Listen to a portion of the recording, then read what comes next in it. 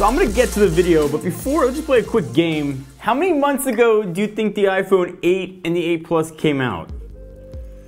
The answer is very surprising, at least for me. 4 months ago, I had to look it up. September 22nd, Apple released the 8 and the 8 Plus. We've had a lot of time to look at it. Now, a lot of my testing time has been spent, admittedly, checking out the iPhone 10, but I went back and looked at the 8 and the 8 Plus to revisit it, see if it's still the phone that I know a lot of you guys are considering buying. As you look at the iPhone 10 and you're like, So my initial review was that the phones really surprised me. I wasn't expecting that much from the 8 and the 8 Plus.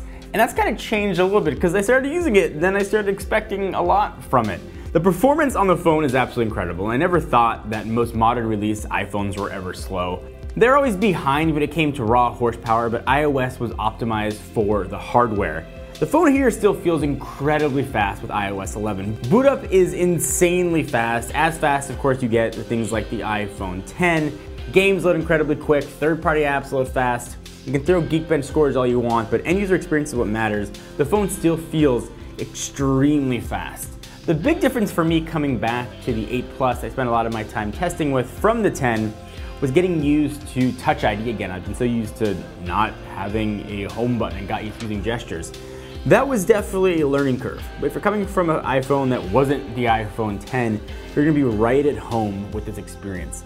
Touch ID here still works very well. In fact, it works better for me more accurately than Face ID does, but certainly you have to, use your thumb to do it.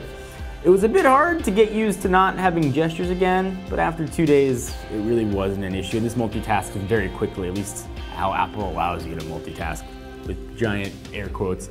Battery life is also another area where I became extremely impressed with the phone. I've been super disappointed with battery life on the iPhone 10. On the 8 Plus, I can almost stretch this thing out to 2 days with normal usage and auto brightness turned on. Battery life is damn incredible when it comes to the iPhone 8 Plus. And I mentioned battery life before I got the screen because I'm probably gonna seem like a bit of a hypocrite here, and I'm totally aware of that. It's a 1080p screen, and you can take that for what you want. It's no longer a best-in-class screen. Not to say it doesn't work great, it's still really solid outdoors. Pictures still look great, text still looks crisp. You're not seeing any chunkiness, you're not seeing any pixels because it's still more than the eye can see. But it certainly doesn't look as good as a competition, especially the equally priced competition. But of course, the trade-off is you're getting awesome battery life.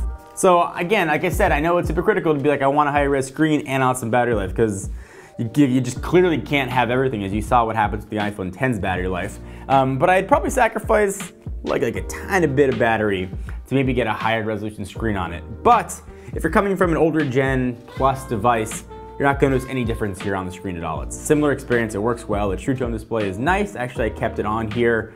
So it boils down to the screen is fine.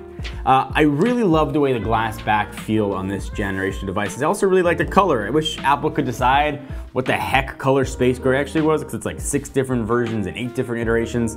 But I like the way Space Gray looks. I really like sort of the eggshell white of the silver. I love that wireless charging is enabled here.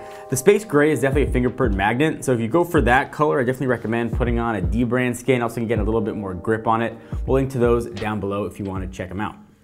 My issue with the 8 Plus, and this is a minor issue in the design front, it's the 4th iteration of the same design. We saw this back from the iPhone 6 and 6 Plus. Things haven't really changed that much. But if you like that design, you're still getting a really good phone, and that's kind of the moral of this whole video. You're still getting almost everything that you get from the iPhone 10, with a few exceptions. Certainly the front-facing camera, you're not getting portrait mode. You're getting close to the same rear camera, and of course the same speed you get with the iPhone 10. If you want to save some money, you want the latest Apple experience, I'm still really enjoying the iPhone 8 Plus. But I will say, the Plus feels gigantic in my hands.